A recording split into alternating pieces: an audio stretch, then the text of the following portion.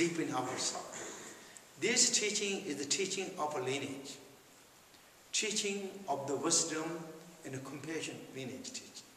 Therefore, devotion is honoring, respecting, and at the same time, graciously receiving that. And therefore, this prayer is so special, so beautiful. And do those prayers with the bodhicitta thought, as in the teaching said. Strongly feel great joy. This is also practice. It's not practice of sad and suffering and frightening and threatening things. It is a celebration of joy, appreciation, what we are, what we have, what we got. That's it, what we practice. And making beauty ourselves. One of the beautiful glowing for ourselves. That we can glow now and glow continually to the future. That is what I want to practice. And there we feel joy and appreciation. All those beautiful instructions. Really is so special, all this. Do those thoughts. And then meditate.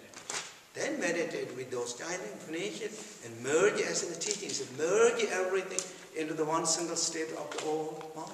Even the joy and appreciation, all that, it kind of looks like out. But it's all generated, reflected, emanated from your Buddha mind. This is a display of the Dharmakaya, call it, this in the Sambhogakaya, call it, went out and brought every beautiful and blended that in, and now we merged it back to our own awareness status, Chukku Rupa, or the Dharmakaya mind status. And now we're going to behold Dharmakaya mind. And Dharmakaya mind, mentioned so many times in teaching, there's nothing to see, nothing to hold, nothing to grasp. Simply relax. Relax and reflect. Not too much, maybe reflect. Relax. Relax. Relax on the present state. Relax on the present status. And don't try to be, let it be what's called mindfulness. Support the mindfulness so that we can stabilize.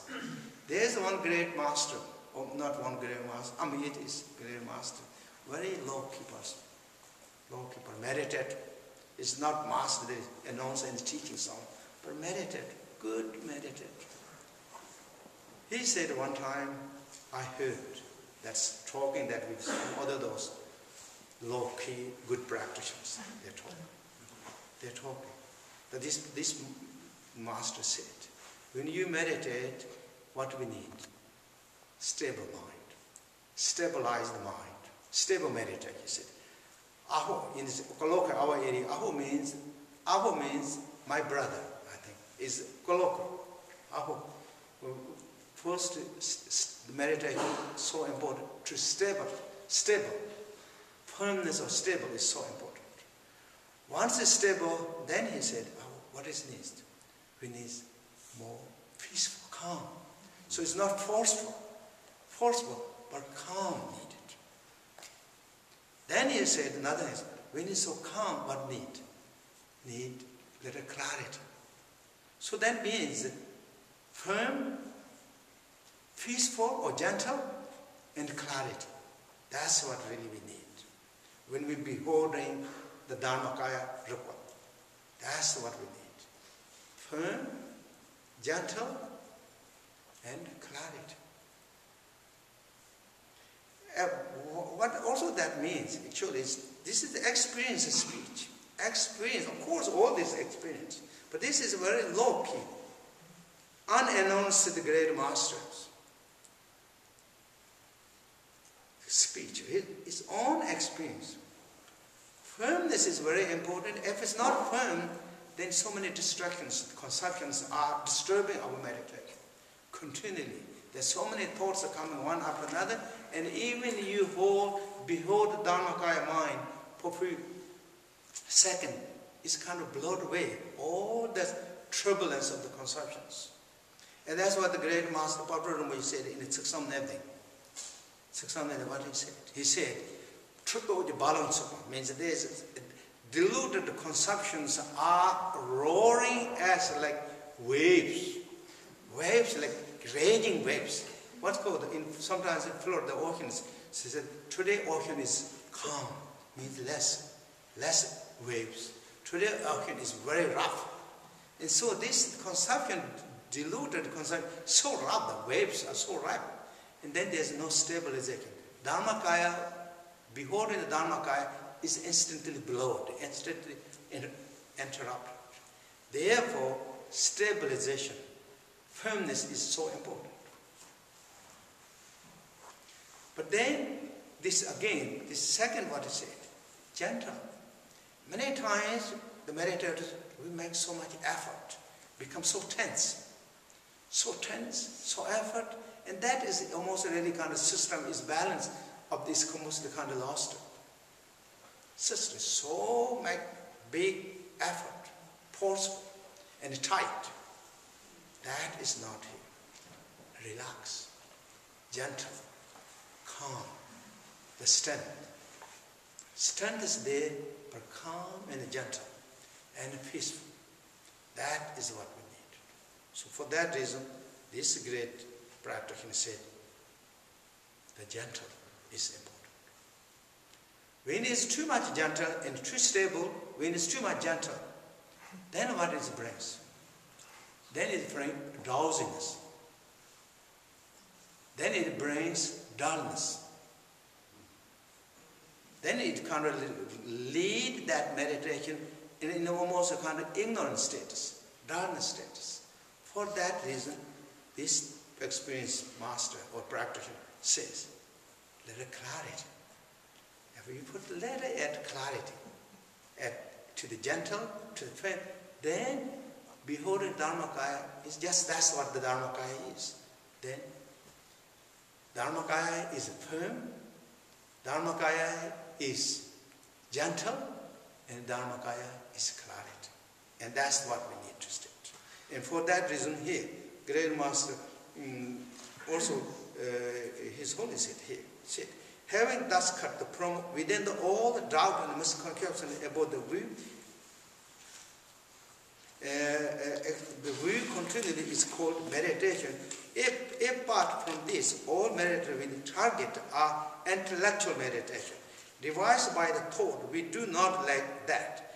Without straying from the firmness of the view, we remain free, releasing all the perceptions of the five senses, dwell in their natural status. Do not meditate thinking, or do not thinking that I'm meditating.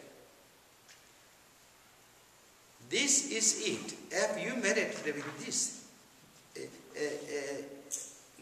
this is it. If you meditate, that is the intellect. Therefore, nothing to be meditated upon. Do not let yourself be distracted even for the instant. That means firmness. Firmness. But that means also what we need. We need mindfulness. In order to make the little what? But also not mindful too much. That will again make too tense. Tense. If you wonder at the dwelling in the awareness itself, that is really